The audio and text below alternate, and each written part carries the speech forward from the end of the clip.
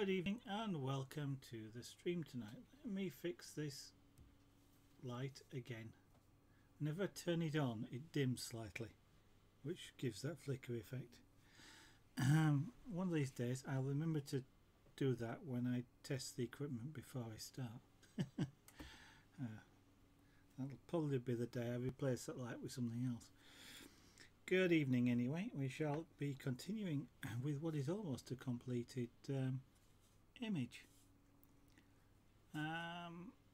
So what needs to be done on this?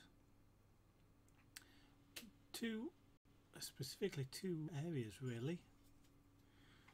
There's a little bit more shading to do here. It doesn't quite match that, so some sort of patches around here that aren't quite smooth. And then this kind of much of this stripe and these two smaller stripes here. This wants to come a little bit darker. The original colour is blue, so it's a little bit light. I'm not worried too much about that, but I do want it to be a little bit darker. I want to make this stripe and this stripe a little bit darker as well, but I need the contrast between these two in order for you to be able to see it. 84 Guy, good evening, welcome to the studio. So there's just a general darkening of these, and then I need to do a little bit of shading. This is a white stripe, so I need to do a little bit of shading just around here to accentuate the shape. This is a point, rather like the front of a ship, so this curves out like the bow of a ship. So I need to just do a little bit of shading to accentuate that look, so it looks a little bit more pointy. The headlamp spaces do help with that illusion, but I need a bit more. Fluffy Twiglet, good evening, welcome also to the studio. So I shall turn this on and switch that tool out for the other one, because that was done specifically, used that specifically for the trees. I prefer this one for larger areas.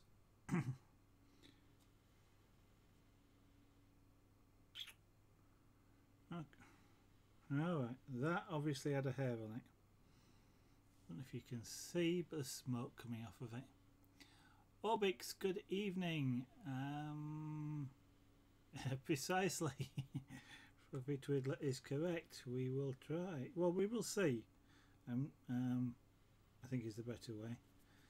I'm not going to force finish it. That's when, you know, if you start rushing to try and finish it, that's the potential for making a mistake. So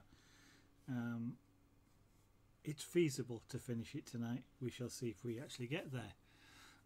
And talking of which, I should get on with it.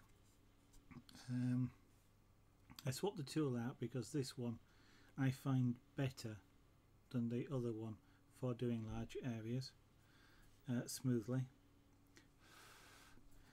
So that's the reason for swapping it out. But I have also noticed the connector is a little bit loose. So after the stream tonight, I'll need to do a little bit of maintenance on the connector in the back of this tool, just to close the contacts up a little bit inside, so that it makes better contact with the cable. What I noticed, it was a little bit loose, and being a little bit loose, it will generate heat there.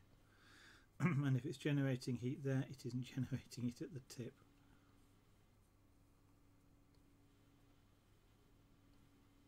I'm just busy darkening that, and I actually want it to do up here.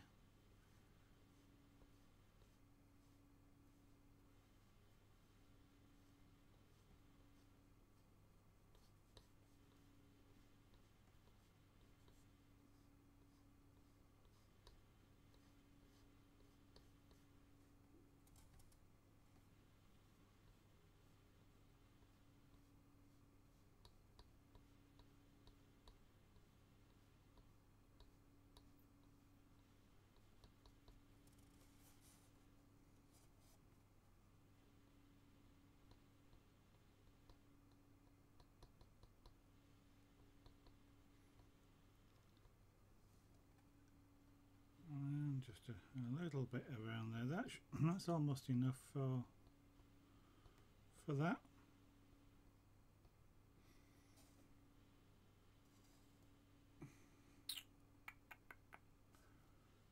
Just about. That's actually a ring mark. At the moment it looks a bit like a watermark, but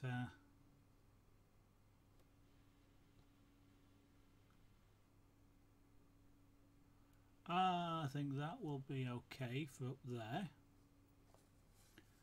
if I can get it out the glare of the light. Okay, sorry, I'm going to now re-chat. Never rush out, except if that's the aim of doing it, you know, like a 2-minute sketch, then by all means. This particular case, not when I've already got almost 20 hours in it.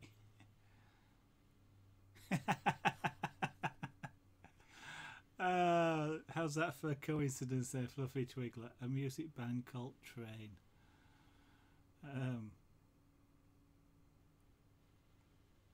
I wonder what sort of rhythms they use in the background.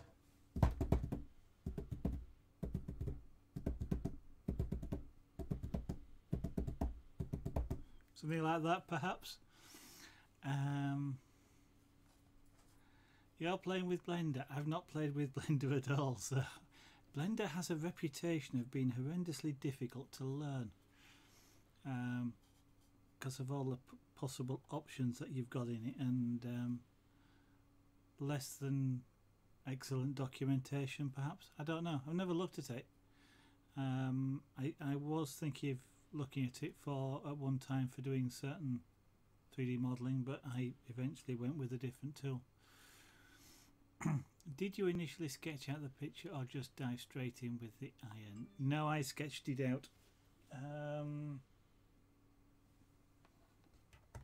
I'll show you the sketch if I can remember where I put the sketch.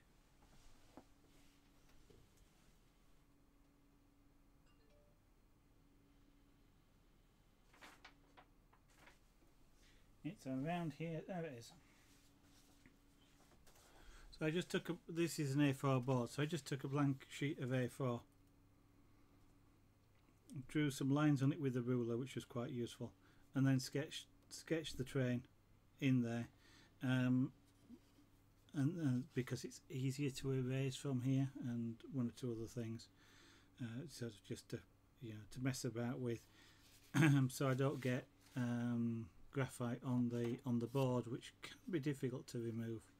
And then just used some trace down paper just to put that rough outline on the board, and then worked from there with the iron. It's an easier way of doing it. There are times when I will just go with an iron, with this wanting to have very straight edges that look parallel, it was better to do it off on the paper than on here. One of the things you have to be careful of with a pencil, so if I go over it with the pyrographic tool, it's a bit like putting varnish over the top of the pencil, and the pencil's there forever then, and sometimes it stands out and shows through, and you don't always want that. If it's a real dark area, it doesn't really matter, but if it's going to be a light area, you quite often don't want that pencil mark to show through. So what I will generally do is erase it, literally erase a small section with a rubber, and then use a tool in some way to put either an edge in, like a solid line, or just a light shading to the edge.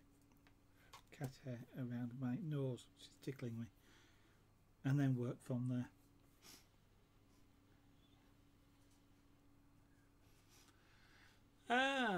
Yeah, I've got one that I ought to incorporate some. The problem with animated intros is triggering them, or triggering the transitions between them. You can trigger the the animation quite or relatively easily in a web browser or a video player, but then the end of it won't trigger into another scene. And so you have to manually trigger it, so you kind of got to watch it and then trigger. But I've got one of those ready to go. I just have to sort of incorporate it into the broadcast setup. Fear Reaper did me two really nice ones, which one will be for the start and one will be for the end, of the Zaragan art being chipped or carved out of a block of wood.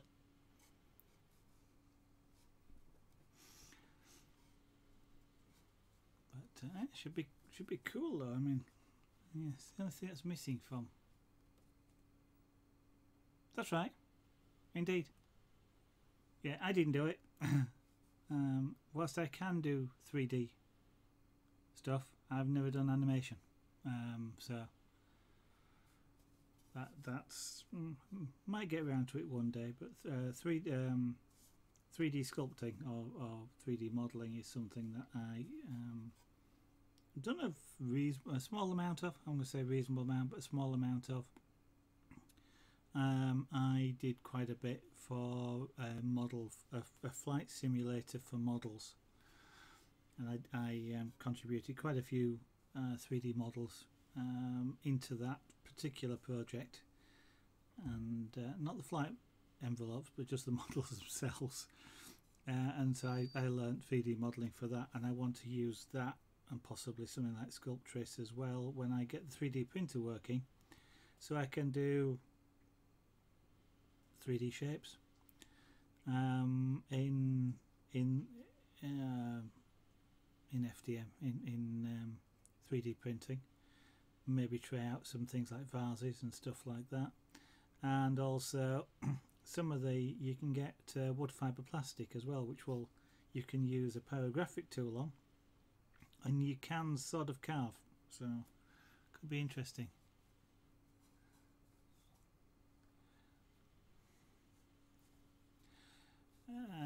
Yeah, trying to get the right shape. Yes, well, that's no matter what piece of art it is, getting the right shapes is the key to most art, and perhaps one of the hardest bits. I know with the only type of animation I'm sort of half familiar with is stop motion animation, and I know Blender doesn't work that way. It does it as like a scripted animation.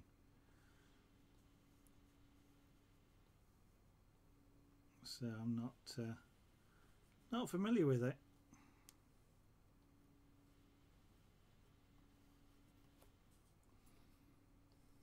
But when you've got talented people like Fear Reaper, I couldn't do anything half as good. There you are. You see, I'm breaking my own rules. I know that was Junior, wasn't it? Yeah. So everybody just needs practice, which is perfectly true. I should be able to do my own animations, but I just need practice.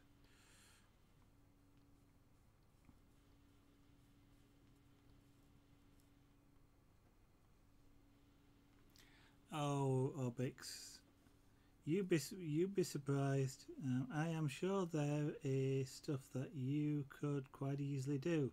A lot of the time, or part of the time, it may well require practice to be able to do as well as you would like to. But often it is just a case of having the confidence to do it, and then realizing it will take practice to get better.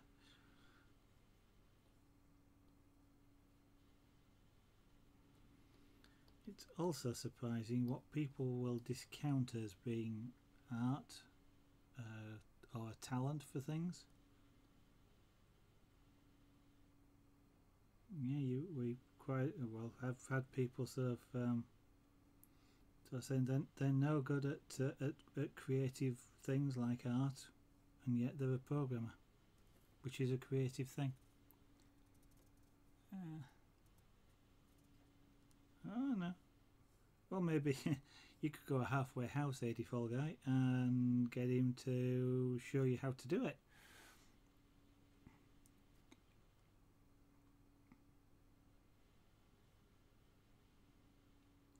There is something to be said, obviously, with trying it for yourself, and there's something to be said to having somebody point out the things to avoid doing because they're the wrong way, which you don't know when you're starting out.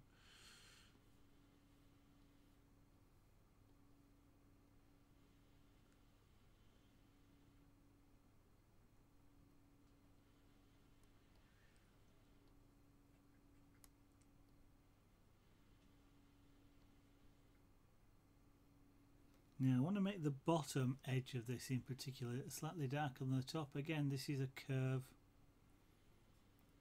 so the bottom will naturally be darker than the top, just because it's now starting to get into up here. You've got the light, which is lightening, making the top lighter than this. As you come down, you get the shade making the bottom darker than the middle area. So it's that telegraphs the shape to your brain. So that's one thing I need to do, is to make the bottom darker, but I need to graduate it very much like I did up there, in order that I don't have a straight solid edge that you can see. It's going to be gradual,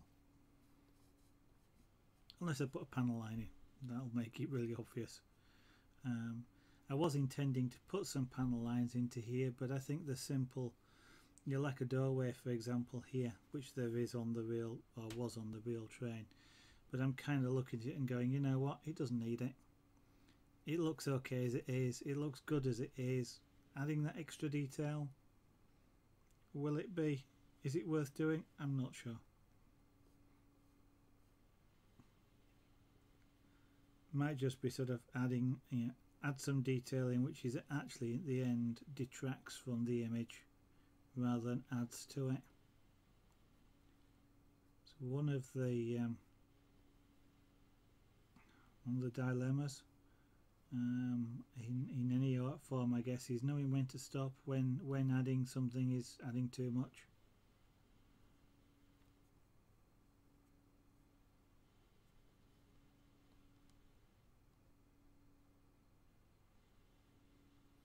These lines here, which are the power lines in this particular case, because this is it's a monorail running on a concrete beam, and that's the concrete beam. So there's a big wheel or two underneath the carriages that it sits on the top, and you get wheels on the side like this which stop it wandering about. The original lines were drawn with the ruler in pencil. Sorry, well, on here they were drawn on here with a pencil and a ruler, and then erased back, but they went over with a pyrographic tool, freehand. So whilst I was following a very faint line, it was done freehand, and the one that's underneath was the shadow there was done completely freehand. And then so all it was done with is this tool here, which is it's described as a writing tip, but with the temperature turned down and held reasonably lightly on the wood, you can get hair thin lines with this. If you turn it up, they get wider, the heat spreads, but this was done fairly cool to get the lines, and then time spent just to actually widen them for the copper conductors, and moved very slowly to get the dark lines without widening it too much for the shadows. Not used any real amount of tools doing this. That writing tip, this main shader, and this also this sort of flat shader. This is small, if you like, and a medium. And this was just used for the tree-like texture on the bottom, using it more like a stamp, just pressing it down.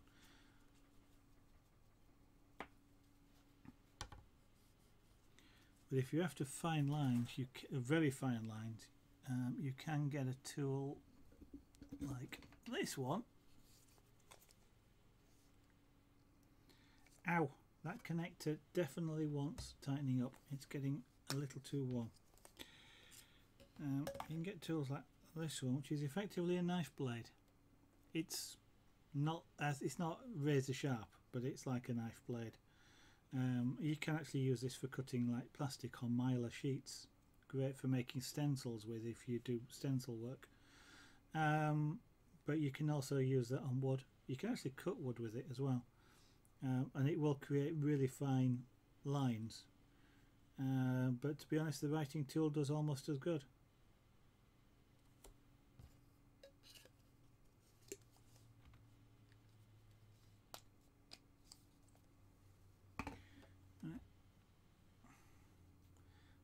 Yeah, that connector there is getting hot. Not too hot to touch, but it would get uncomfortable if I held it there for more than about another 30 seconds, which means I've got to sort of fix that. Close up the contacts inside so it makes a better contact.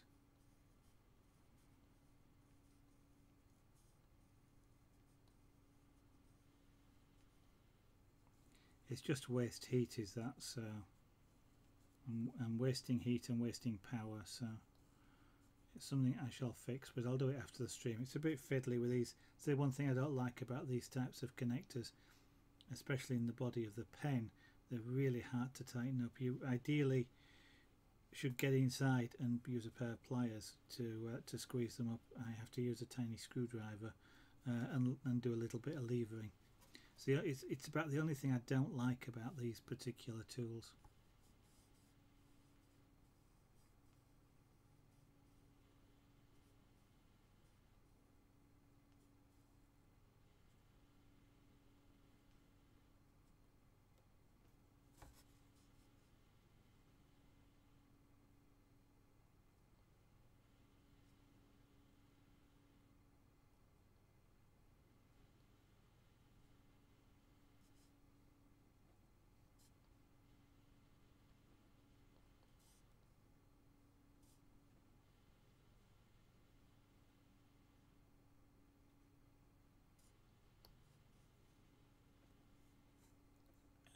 Okay, that's going dark out. Good.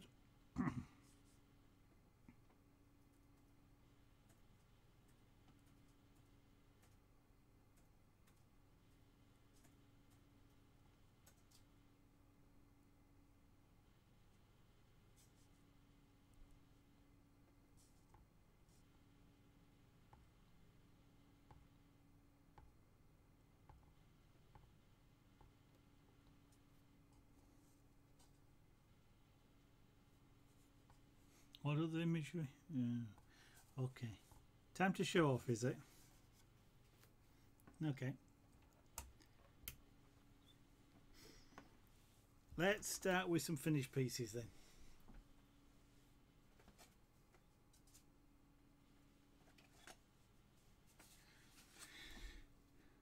So we've got this one, which is being called Salute to Sunset,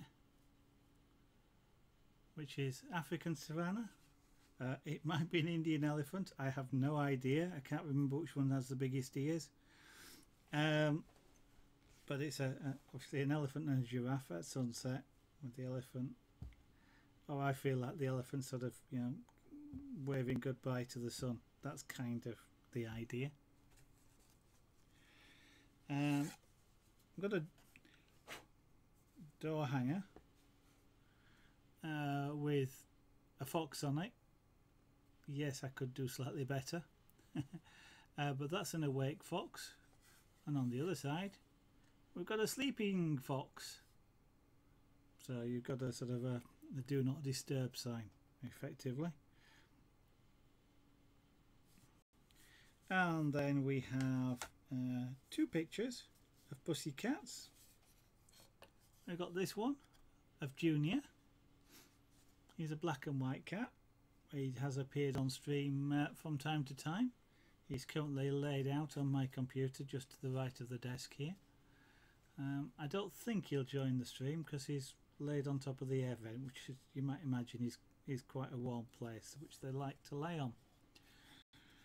And this one is Felix. He's a really dark brown and black, dark brown and white pussycat. He also appears very occasionally on stream, even rarer than Junior does. He's a little bit poorly today, so he's in another room, quietly curled up asleep at the moment. So that's the two pussycats, the fox and the African savannah. I have a couple more, which are practice pieces.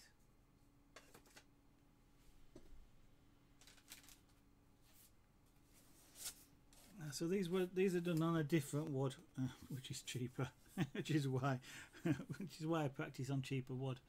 Let me just lift this camera a little bit because it's a bit bigger than the camera was showing.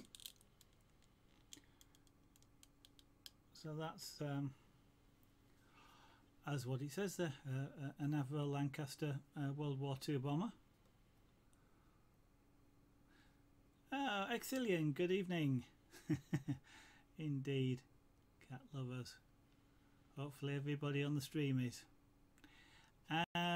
So that was basically a practice image. I'd not done pyrography for a while, so I did that as a practice. And then Fluffy Twiggler will like this one. That's a half-finished practice piece. Or, well, it's a not completed practice piece, shall we say, which is obviously of a train. I might finish that one of these days, just for the practice. But you know, literally, it's a practice, so it didn't need to be finished as such. But I possibly will. And that's actually that image is the one that I used for one of the Punchcraft items that we did. That's all I've got in the studio. I've done some others before, but all apart from the two, all that you've seen so far, apart from the two practice pieces, were done on stream.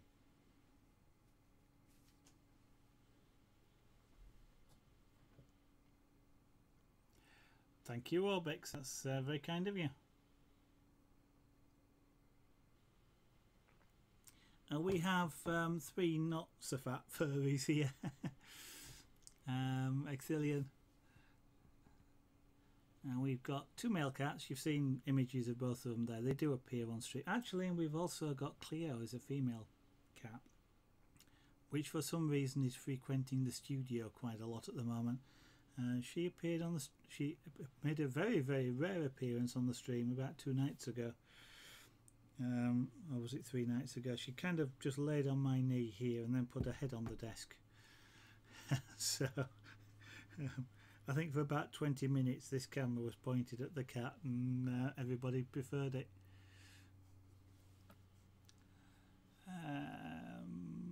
Loch Ness, 2 fat furries. Pussycats are nice.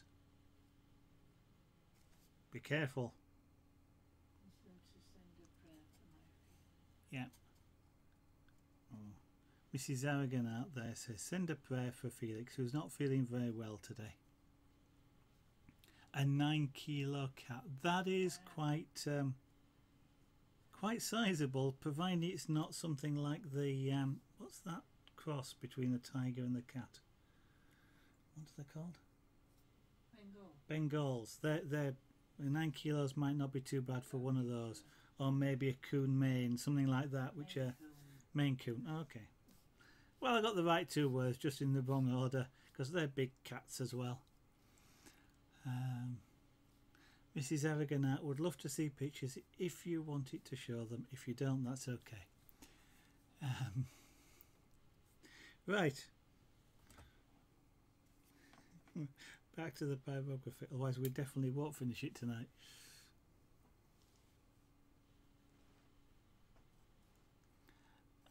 Oh, that's a pity. You're not sure, Matteo? Unfortunately, I don't. So it will need to be English, I'm afraid. Well, I'm not afraid. It will need to be English. Some people, prefer dogs or bigs. That's the way it is. If everybody was the same, it wouldn't be half as interesting. And some people are allergic to cats, like Mrs. Aragonat, who's got a pussy cat laid on her knee at the moment.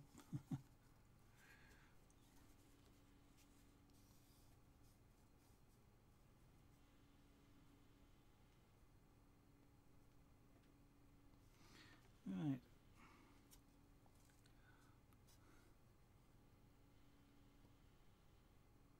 Thank you very much, Mattia. That's kind of you.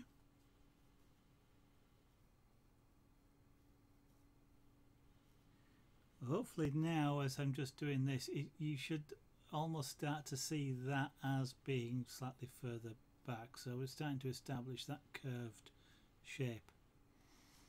You're a dog person. There's nothing wrong with that, Fluffy Twiglet. Some people are both. I know Mrs. Aragonat would love to have a dog. Something like, well,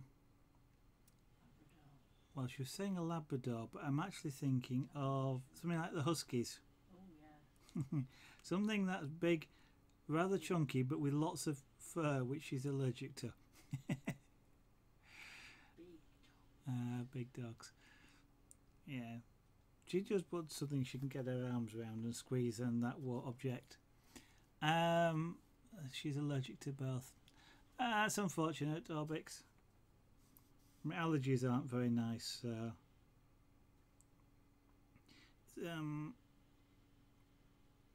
sometimes it's a particular type of fur, so some people are allergic to short hair animals, and some people are allergic to long haired animals, and sometimes it's not the hair at all, it's sort of the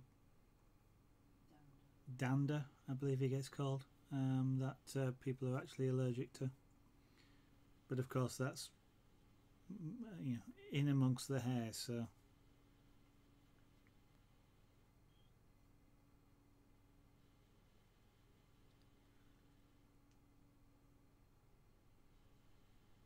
Yeah.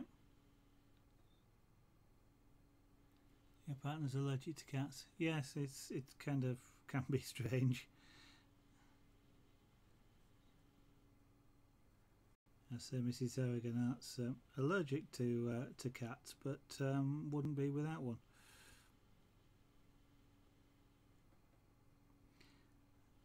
Whether or not you become used to it or not, I'm not quite sure, but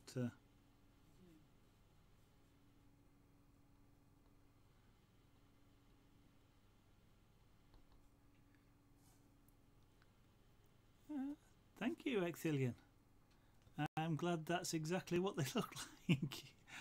They're the very first trees I've ever... Well, no, as I explained last night on the stream, apart from the ones in the African savannah that you saw in the background, the two, they're the very first trees I've ever done.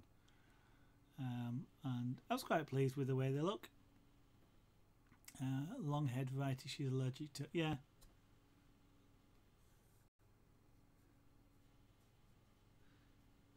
Kind of makes you almost wonder what it is about long hair that's different to short hair other than it just being longer. But yeah, some people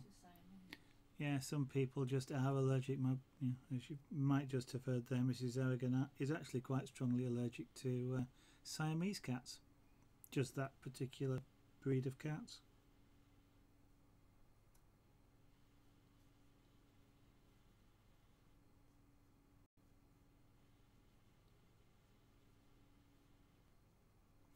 I'm going to just flip this over because I want to try and keep to the panel edge with a dark area. I mean, I'm going to go over this and darken it down, but I want to keep to the panel edge here so I don't over darken the bottom area. So if I do it this way up, I can use the tip of the pen here that I can actually see where the tip is, so I can do it by sight rather than trying to guess where the heel of the tool is when it's the other way up.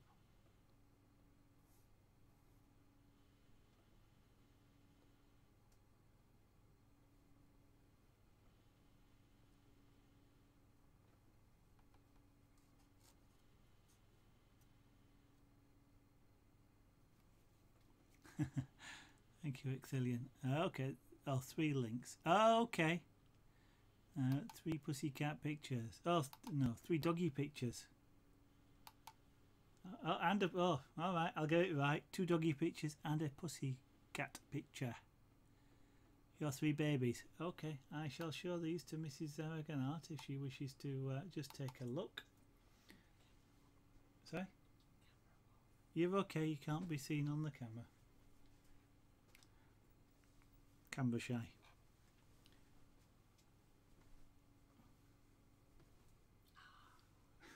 That was an R to the first link.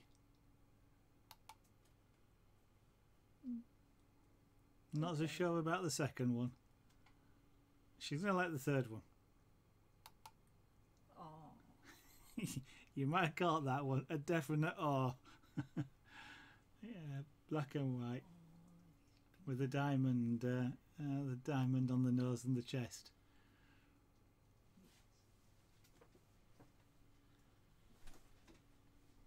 He looks a little bit mischievous though, does that last picture? Though he's planning something, or she's planning something. I'm not quite sure which way it is.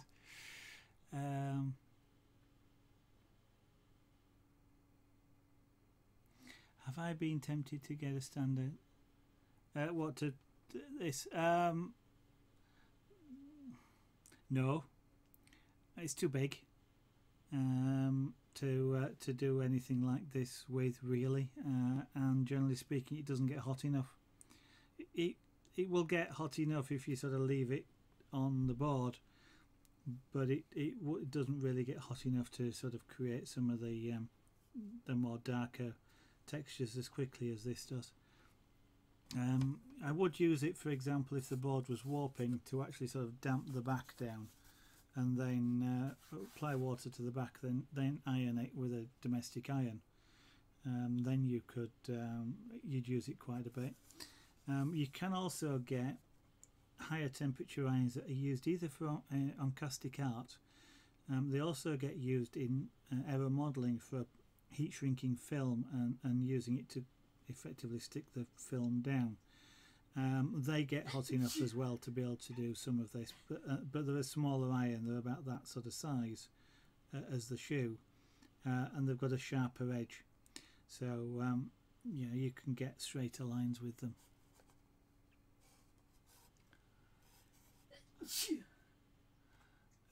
Mike Hunt Negro. Okay, good evening. Yeah, they are. Yes. Oh, that's your granddad's dog. Okay. I'm not repeating that. The first is a cross between a Labrador and a Collie, and it's your first dog. Okay. And that's your lazy fat cat. He doesn't look like a fat cat, and he certainly doesn't look lazy. He looks like actually looks a bit like Junior. He's a big cat. He's actually muscle, rather than being a fat big cat. Oh, you have to distract him with food if you want to stroke him. I see. 1 girl and 2 boys. Okay. So the first dog was a girl, and the second dog, which was a granddad's, and the cat was a male as well.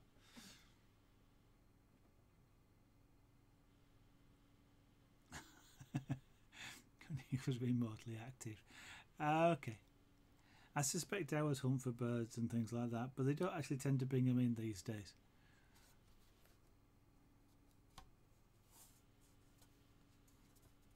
I was darkening down this area, wasn't I?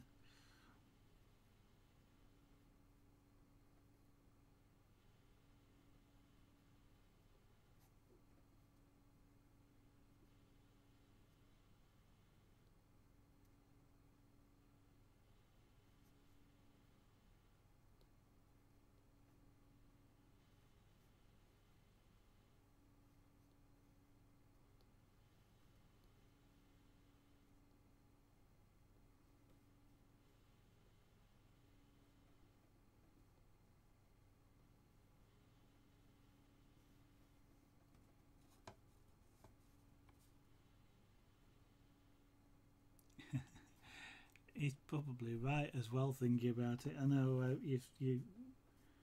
you sometimes see, well, I sometimes see the cats outside doing just that. They'll just sit and watch birds quite close by, and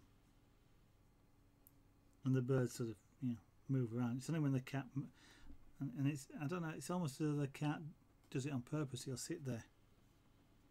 When a bird comes a bit closer, he'll just shake his head or something, and the bird will go and fly off. It's like he enjoys scaring them. You wanted to call him Mickey. But you couldn't spell it. So the cat's called Mikey. No. My first hedgehog was called Spiky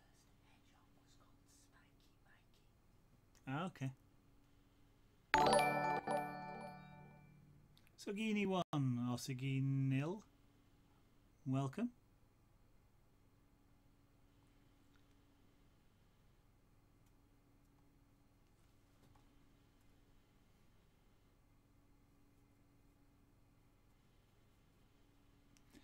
I think I mean, Felix is called Felix after, well, I was about to say after the television adverts. I'm not actually sure. I mean, Felix. It came with a name. Sorry? It came with a name. Oh, it came with a name. Yeah. Oh, yes, he was a rescue cat. That's right. He was. We didn't actually change the name. Yes, all the cats have either rescue cats or they've rescued themselves. So both Cleo and Junior just turned up and eventually moved in. And Junior get called Junior because there was a similar cat, which was an older cat, which got called Senior. So Junior it became. Yes, indeed, Fluffy Twiglet.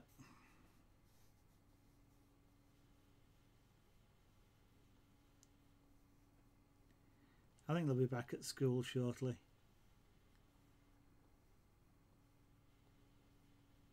You know, the infants or the juniors are about to start again.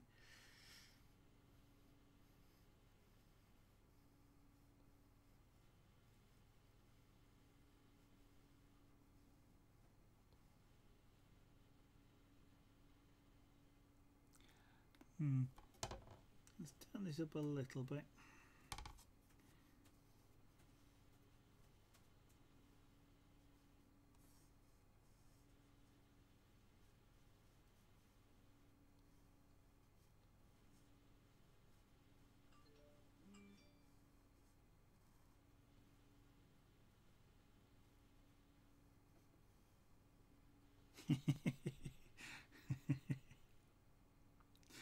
Sorry, I just had an image cross my mind. I was thinking about trolls and and the, you know, the pussycat watching the birds, letting them come closer and then scaring them. And the image that crossed my mind would be sort of some trolls, and you sort of on stream sort of say, "Would you like to meet Fluffy?"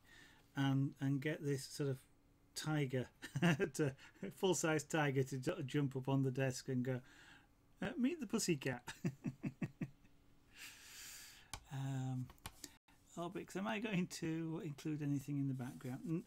No, I'm not. I've made that decision that I put these in the background here. The job of them is to ground this, to give you some sort of reference as to where it is. I don't want to put anything in front of the train. It would tend to make it look like it's going to immediately head straight into it. So when you're looking at something that's potentially moving, it's a good idea to leave it some space to move into. It's meant to be Florida, blue skies. I don't really want to put any clouds or anything in, so no, I'm actually going to leave it like that. At least I'm going to leave it like that and live with it for a while. May look at it again in a few weeks and go, you know what, and we may put something in it then, but for the moment I'm going to leave it as it is. Joe's no 7. Indeed. Welcome this evening.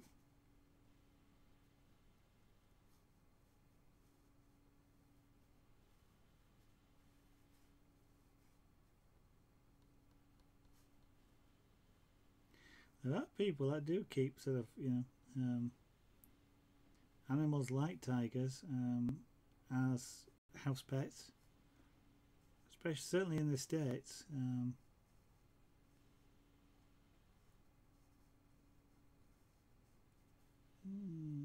One of the times we were over there, we went to I suppose I could call it a farm, but Icebank, thank you very much for following.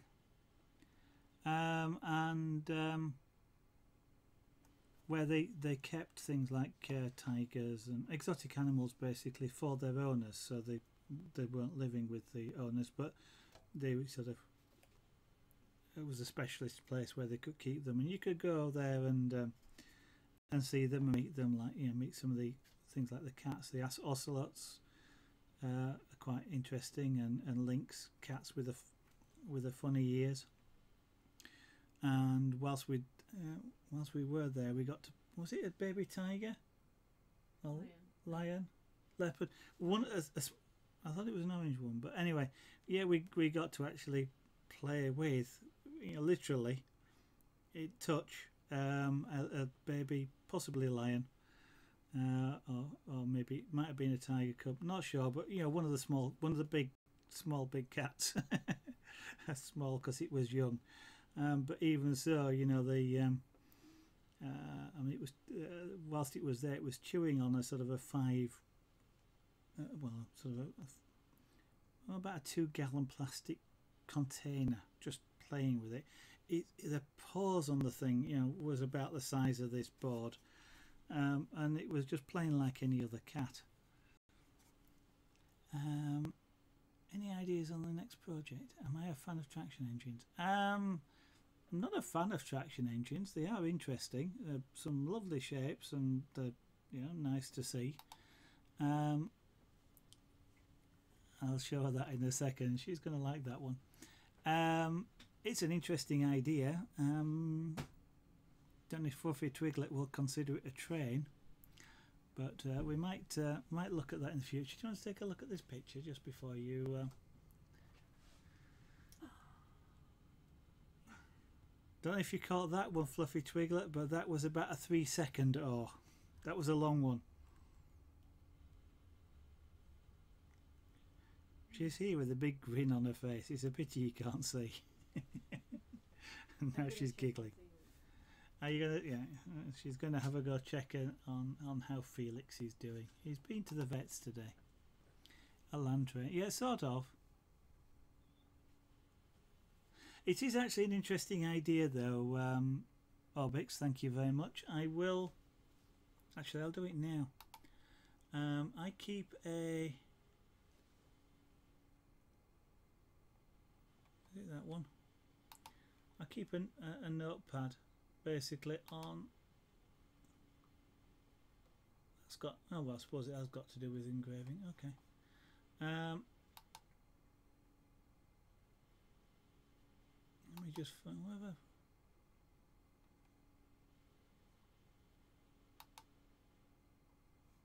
Okay. New page. Let me just put down on here traction engine.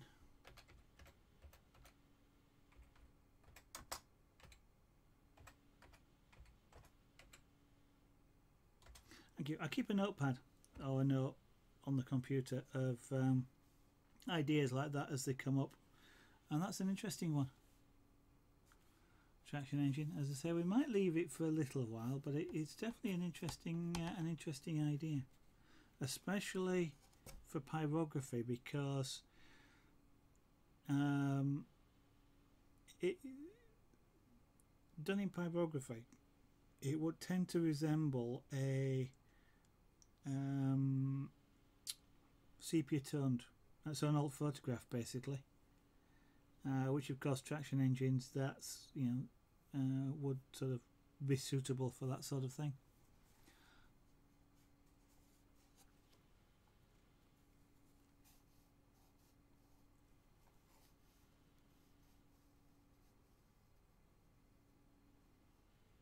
Right, let's see if I can crack on with this.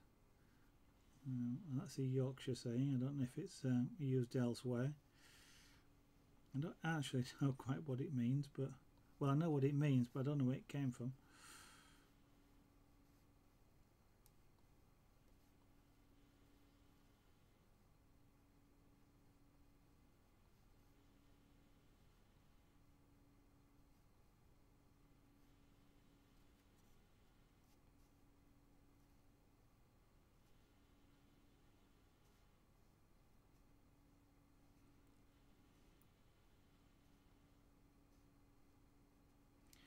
Now this can be one area where it can get a little bit frustrating, or impatience can kick in, because I don't know if you can see there's like a white line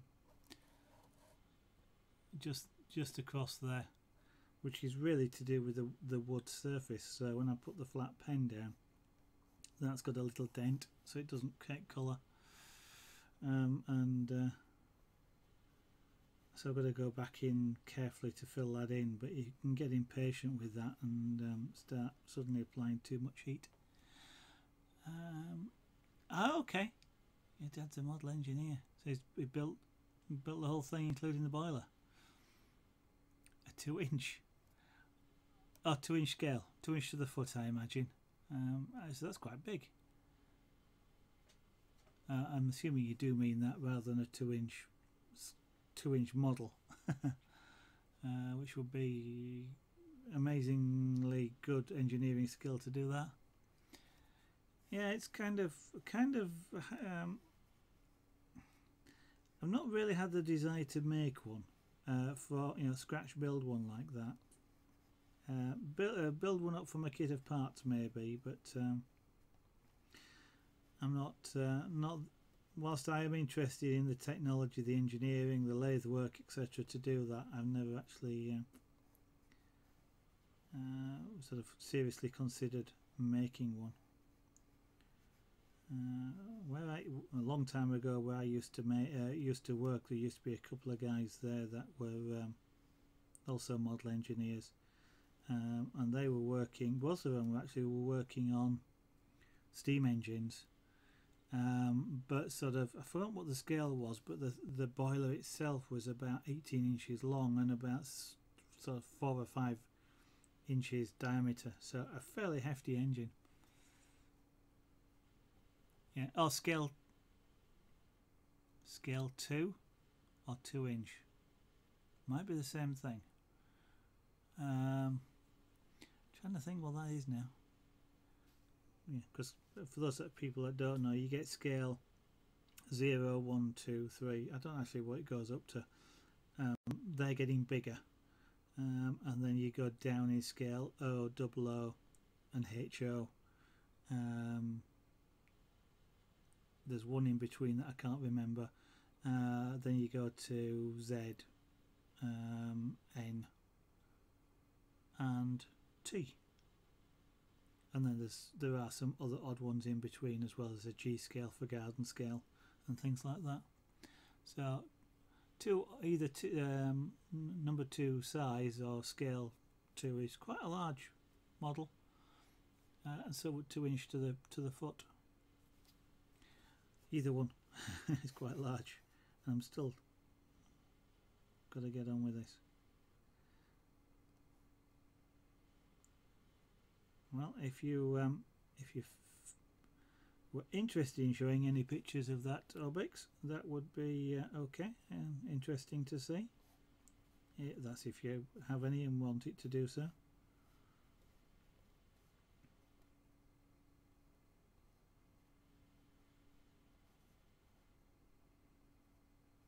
That would kind of be something quite interesting to see on a broadcast.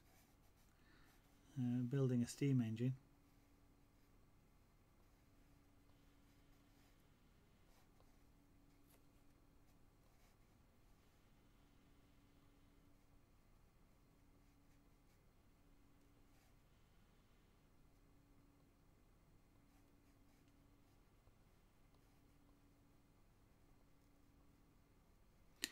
I don't know about anywhere else, but in the UK, if you build something of, I forget what the size is, but more than a certain size, you actually have to have the boilers pressure tested, and have actually a boiler certificate for them.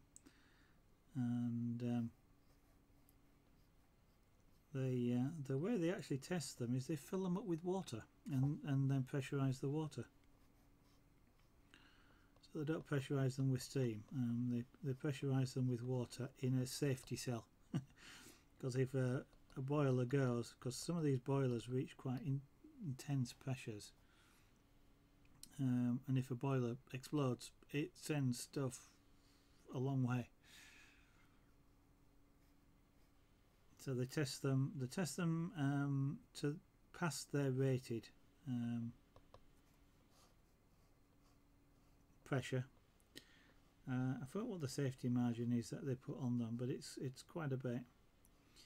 And they also, if I remember rightly, specify the what the safety valves have to be as well in terms of release pressure. And every model boiler has to have a safety valve of some kind, or it has multiple plugs if it doesn't have a valve. So if it goes dry, for example, it gets too hot, and then it's like a solder. It melts, and then you get a hole in it, and all the pressure goes, and it doesn't suddenly turn into an explosive device.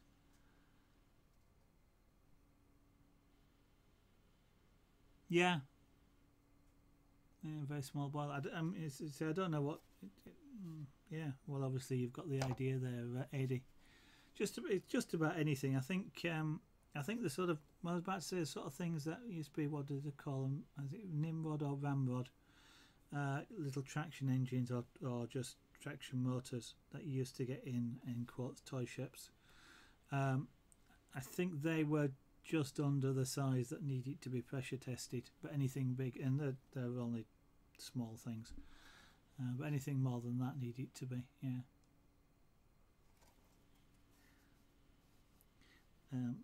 They can be I'll say they're spectacular when things like that explode. It's not a good thing to be around. I have seen an aerosol. Well, actually, I didn't see it. I think that was the point. Did hear an aerosol can explode. Someone had thrown one in a fire. It would appear to be empty.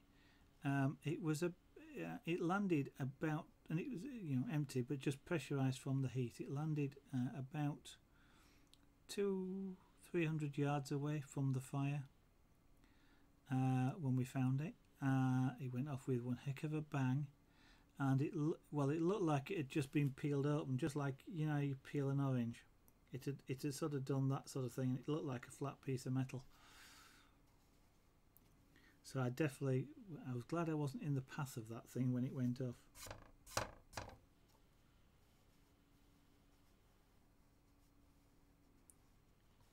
And I wouldn't have been too pleased if I'd have found out who put it in the fire. Somebody who thought it would be fun, I guess.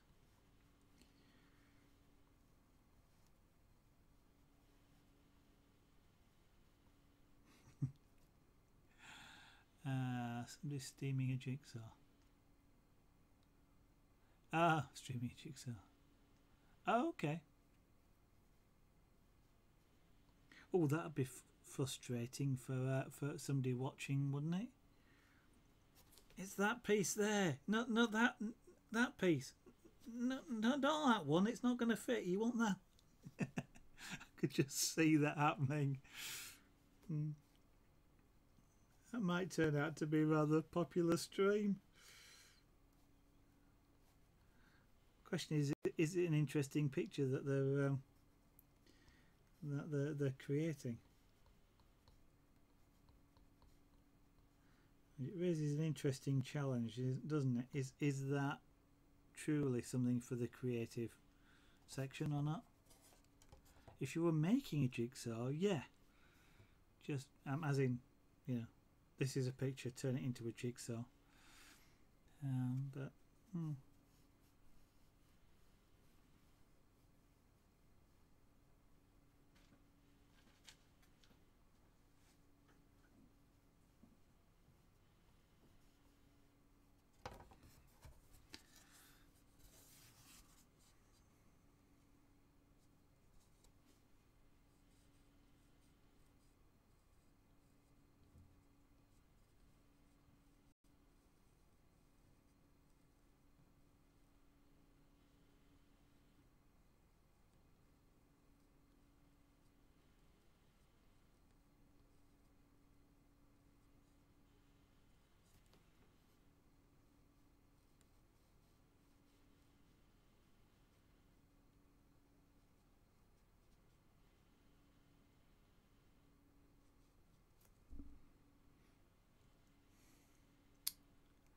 I'm getting a little bit impatient with that. Let's just do something different for a little bit. Let's darken this area down.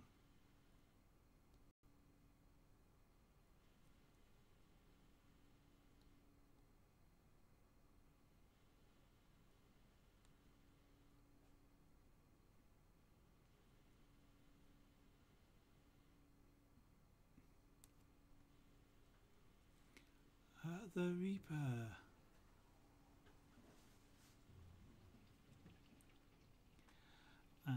Is the tool legit or just an adjusted soldering iron? And what's not legit about an adjusted soldering iron, or even a straight soldering iron? Because you could do it with one of those as well. If you're asking, is this a specially designed tool? It's a specially designed tool for doing precisely this, which is pyrography. There's a whole range of them. This one is particularly known as a flat shader. But yes, this is a purpose designed tool. The soldering iron stuff, as you call it, they're usually not adjusted. They just have, generally speaking, just a different tip on the end. Because a lot of them get used for stamps, creating stamps or brands, so they have a shaped tip like a heart or a diamond or something like that. But the standard conical tips, which is what you get on a soldering iron, you can use a standard soldering iron to do this sort of work. Yeah.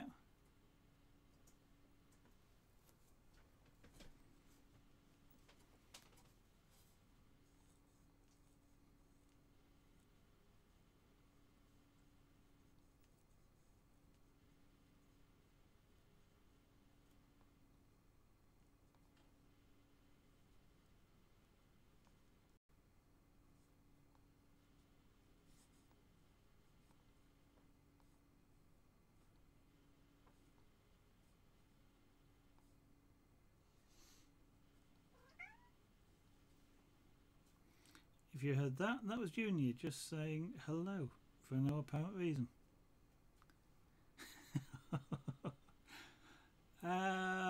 No, actually, the Reaper, it's pretty hot. That's the whole point. It's making the wood go black. Sorry. That just tweaks my humour, does that, when somebody says that about pyrography.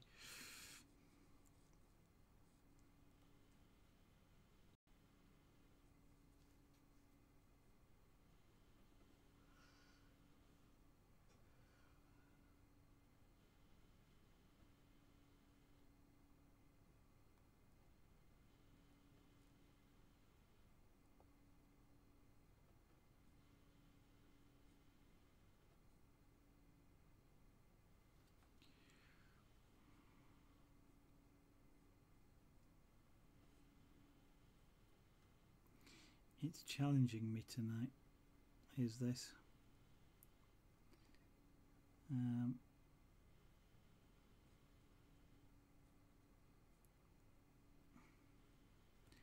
I've got a great sense of impatience with it for some reason.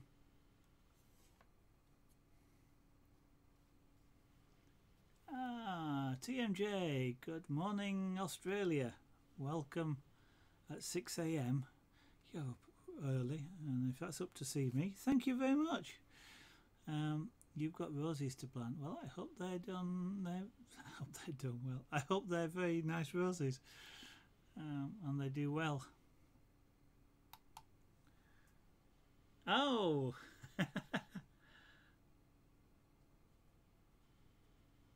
That's a nice looking engine, is that one?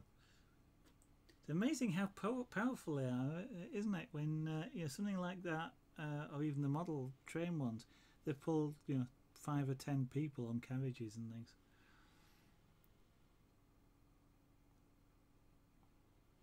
Yep, that's a nice looking model, is that? Obix, thank you for showing it.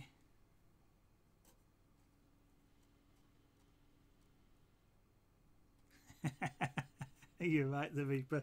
It is. That's where the steam comes from. Yeah. The English language is funny sometimes.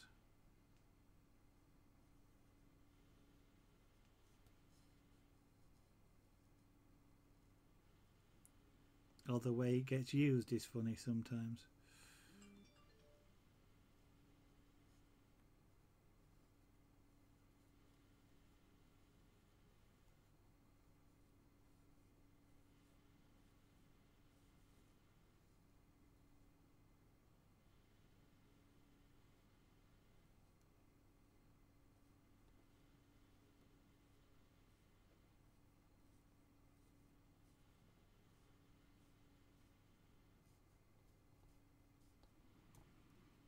Okay, and what I do is apply a little bit of shading around here, and just darken it down a little bit, because as I mentioned, it comes to sort of a sharpish point, like the front of a boat, just around there. The idea, I guess, being to make it look aerodynamic. So what I need to do is just shade it a little bit.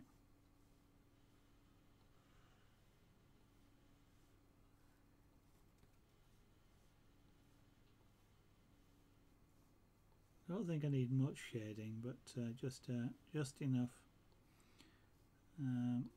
to imply that sort of slightly different shape.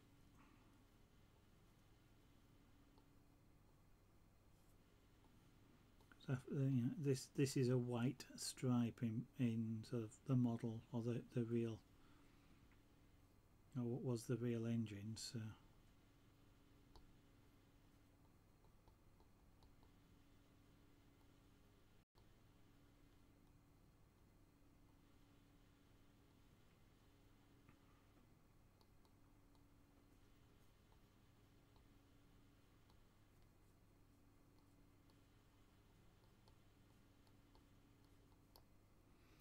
I don't want to darken this edge too much, just because I don't want to sort of be fighting for contrast with the stuff behind it.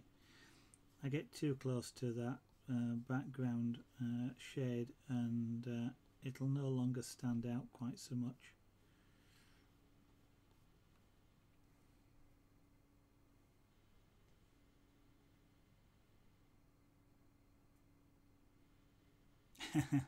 Thank you, TMJ. It's well, I could say sort of practice, but I don't. Most people have a reasonably steady hand. One of the tricks is about it, I guess, is not to try and hold it too tight. The tighter you hold a pen, the less fluid you can be, and the more you tend to shake. So being relaxed helps a great deal. But essentially, if you were sort of unsteady with it, it's not really fantastically a problem most of the time. Depends on if you're trying to create really dark areas in one go, so you're moving really slowly, then shaking might be a problem. But if you're doing sort of large areas,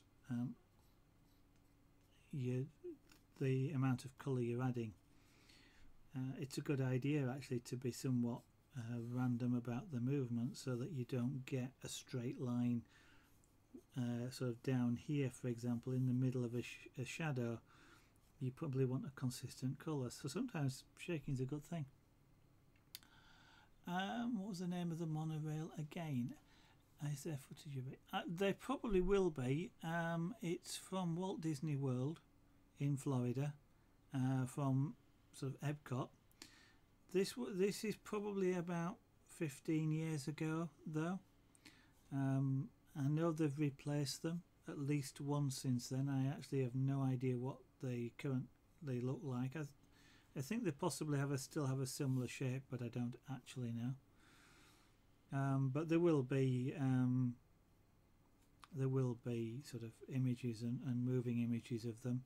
There are websites dedicated to the trains, these monorails, and them running around the park, so you get the history of them, and the history of the track layout that they use and things like that. So I'm sure you'll be able to find some moving images.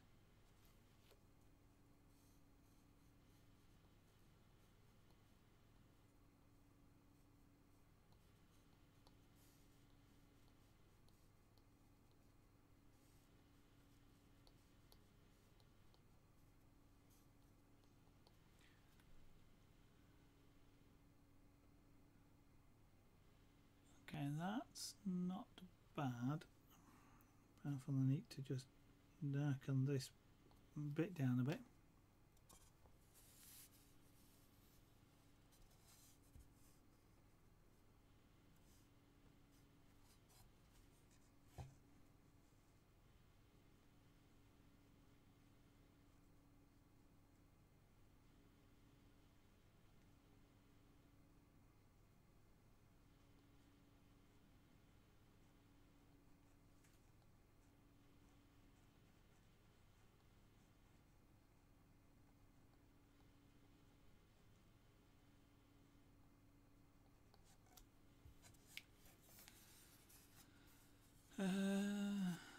Yeah, TMG. I mean, one of the first uses of that sort of traction engine was in farming as a literally as a tractor. Although I think when they first had them, they used to use long cables to pull the ploughs rather than the thing itself trundling up and down the field. But that's where they originally got used. Right, so and that fades out just around there, which is good. I need a little bit more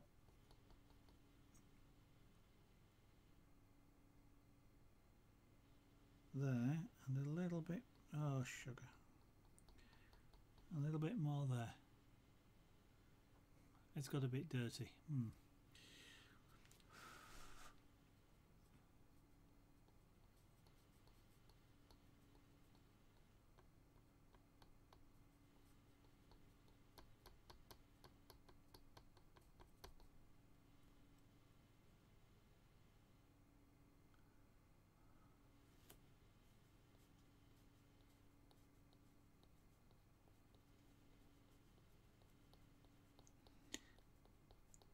Using the pen in certain ways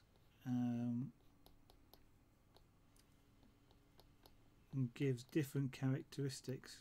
It's not an even heating on this particular pen or this particular nib.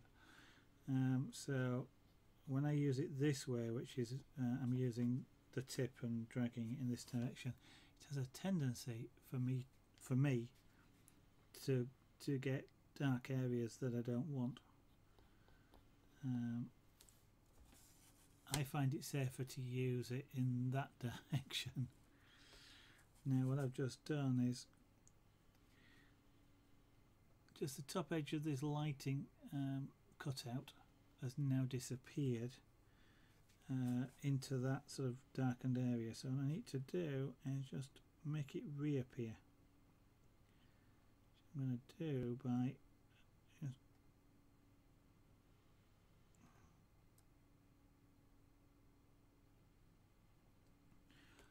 just a very light application. Now I've got almost a dark line here, but which stands out at this distance I'm looking at. But as you can see now, it doesn't really stand out on there. But I've now brought that edge back that I was losing the contrast on.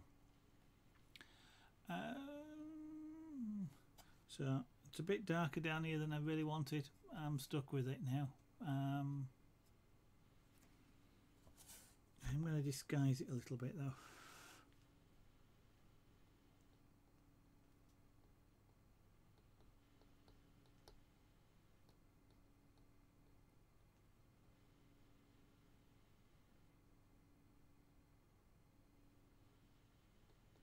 That is one of the dangers. You get an area and it just gets a little bit darker than you intended.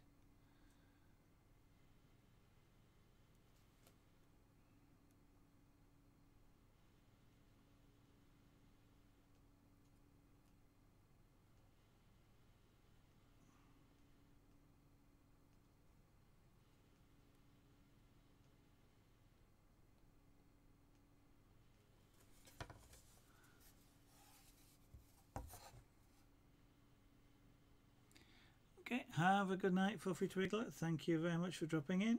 I look forward to seeing you again tomorrow.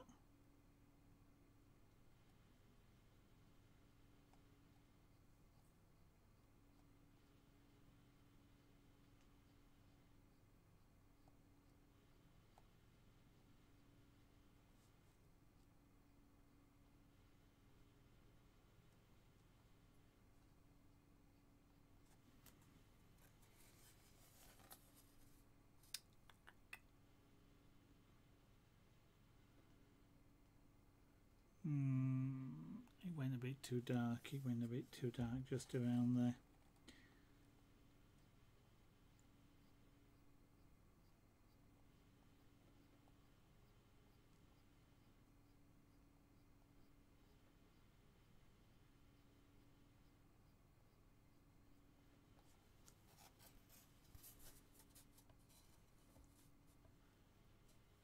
I'm going to do something I don't normally do. I'm going to see just how if I can do this really gently. And that is just see if I can apply a little bit of scraping just to remove some of that dark area. Now I'm going to do this in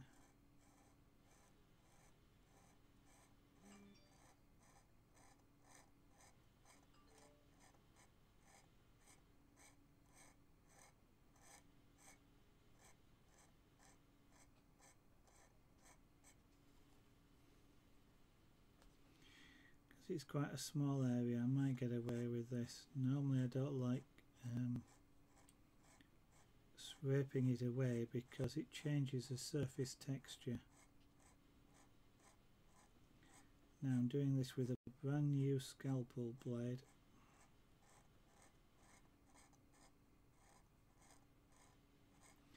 And I'm doing it with the back edge of the blade, so you can see the angle of the blade. I'm scraping this way. I'm not cutting, I'm literally scraping.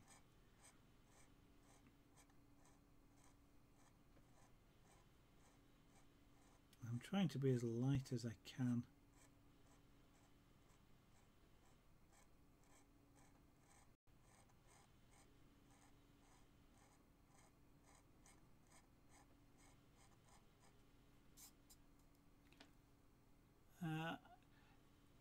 Yes, Obix, but doing that would actually change the surface texture, and then when I apply pyrography over the top of it again, it will stand out. You'll always be able to see it. So I don't potentially I don't want to do that for that reason. I mean, it's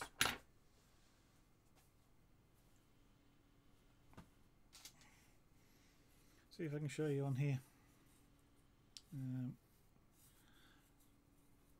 It's more visible in the light I've got here, but can you see that there? And I can see it all the way to the edge of the board.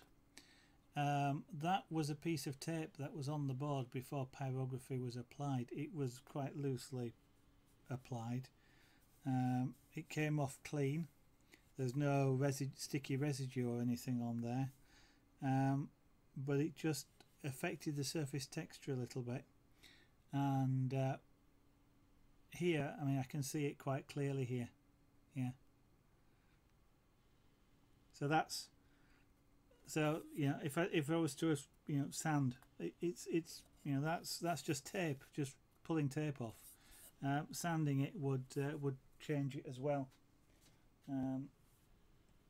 And change the surface texture, and you get something similar. Potentially it'll do just that with me scraping it, but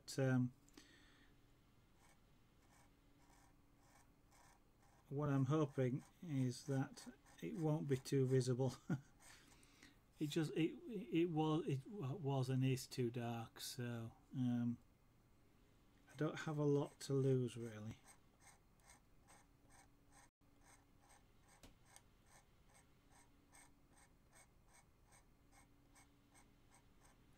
I'm trying, holding this as light as I can so that I don't really affect the wood surface texture, because the brown is rather like a varnish which sits on top.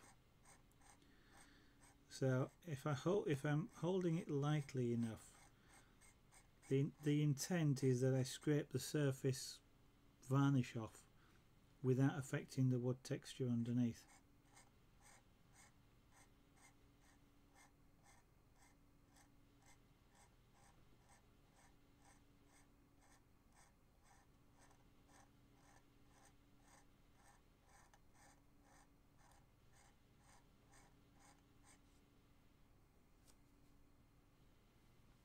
Yeah, well, that's what happens sometimes.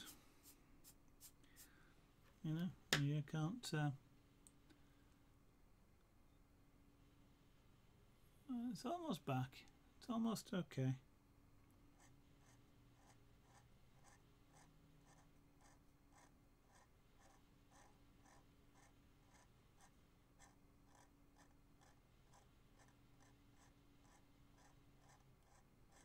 That's one reason why I like to work in a, fairly, I won't say slowly, that's the wrong impression, but work with light shade, small increments of shade. I guess I was a little bit impatient here because if I was to do this on just a small increment of shade, well, either I wouldn't have bothered, it'd just be very slightly off the colour I intended, or I could apply a scraping technique to it very, very gently and get away with it.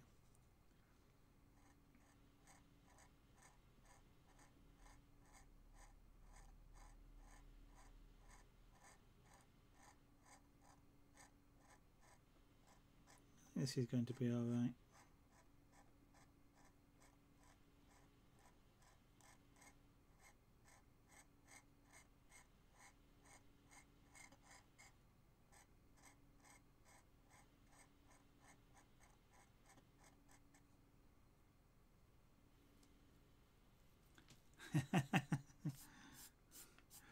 Yeah, this is a different take on scraper board.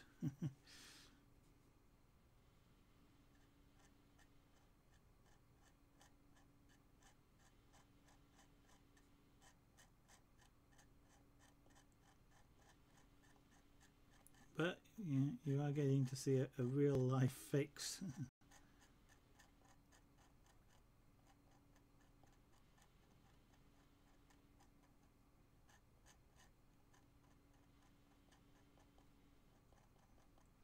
If you imagine trying to do it on something like this, it's almost impossible.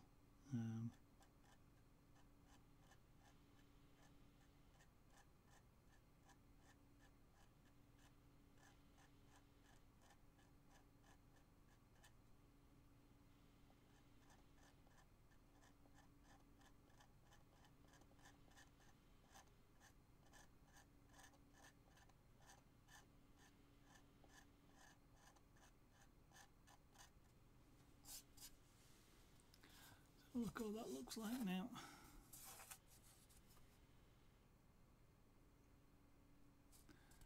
Okay, other than now needing just a little bit of shading just there, just so that it matches, that's okay.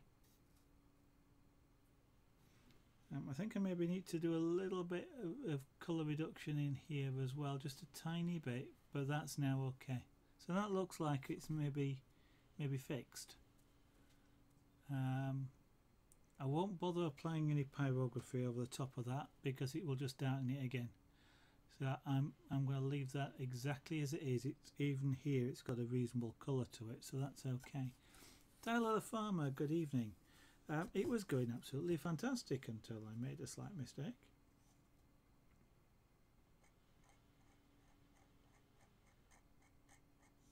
So make sure I'm going in the direction of the grain. That way I'm less likely to disturb the surface texture. So if I do need to go over it, it will have minimal effect, hopefully.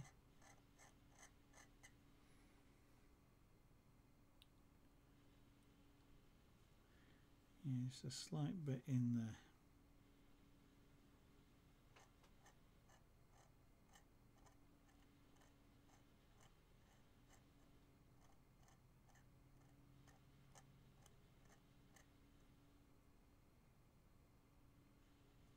That looks okay.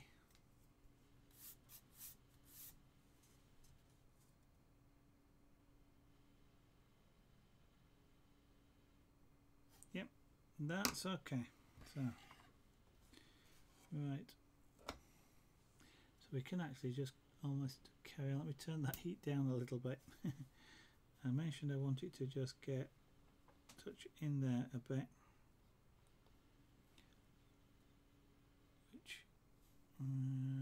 Just in there.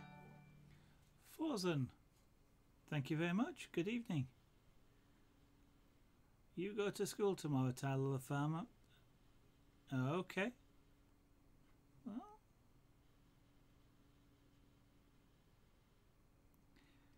may not feel like a good thing now, but it definitely is. Just get the best out of it. That you can, otherwise you'll wish you had later.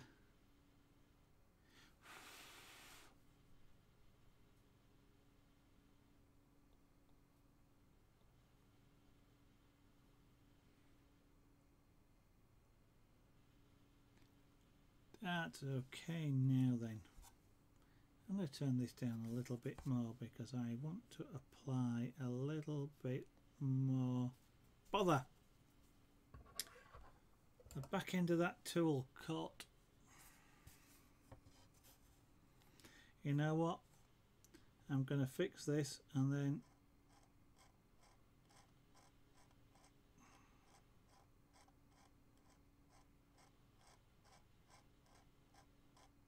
I'm going to ensure that we don't make any more mistakes tonight.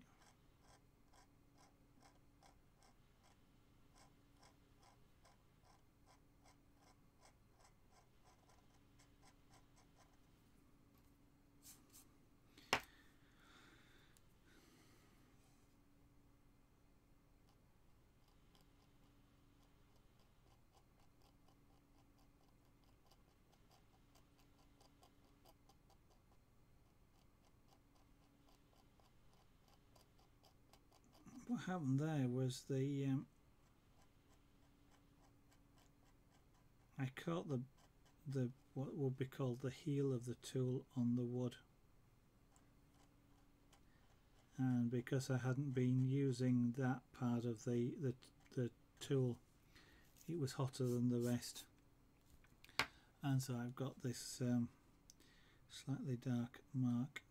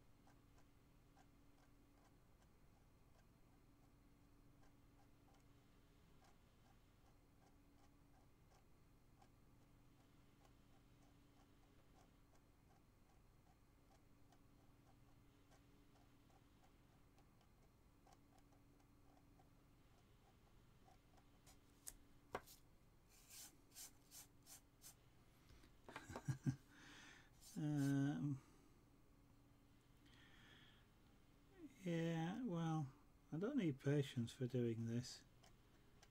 Patience comes with doing it wrong in the first place.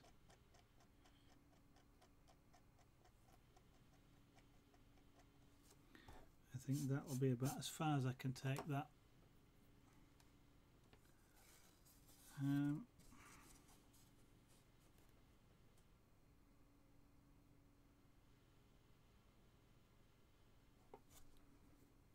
The one thing I do need to do now though is carefully, we've got now, having darkened this down a bit again, I've got this, I'm losing the very edge here of the headlamp opening.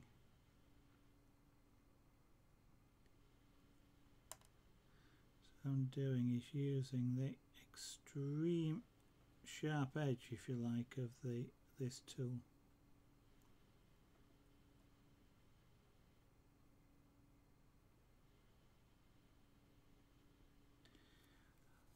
Just to put in enough of a mark there so it looks like a shadow here, but it's enough of a mark just to distinguish the top edge.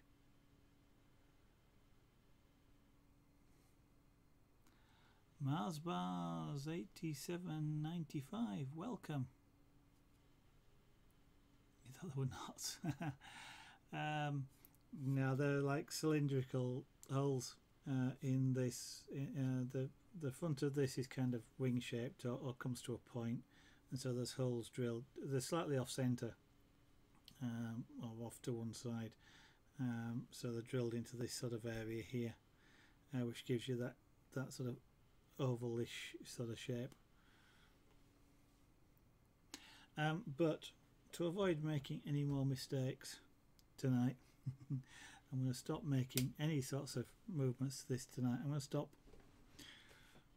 doing it altogether. We are very close to finishing it. I do have some more shading down here to do, perhaps a little bit around there, but not too much. So this is lighter than I want it to be. It's close, but I need it a little bit darker. I possibly need to do a little bit just along the edge of there as well. It's because this isn't quite dark enough. You can see that the sort of a dark band across there, which is giving you the impression of it sort of disappearing under a little bit, but it's not quite right. So there is a bit more work to do on that.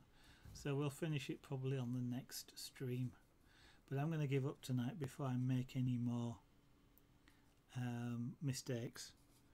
And we'll start again tomorrow night. Fresh pair of eyes, fresh pair of hands. Maybe Murphy will have walked out the room, and we'll take it from there. So we'll finish a little bit early, but that's probably for the best, I think.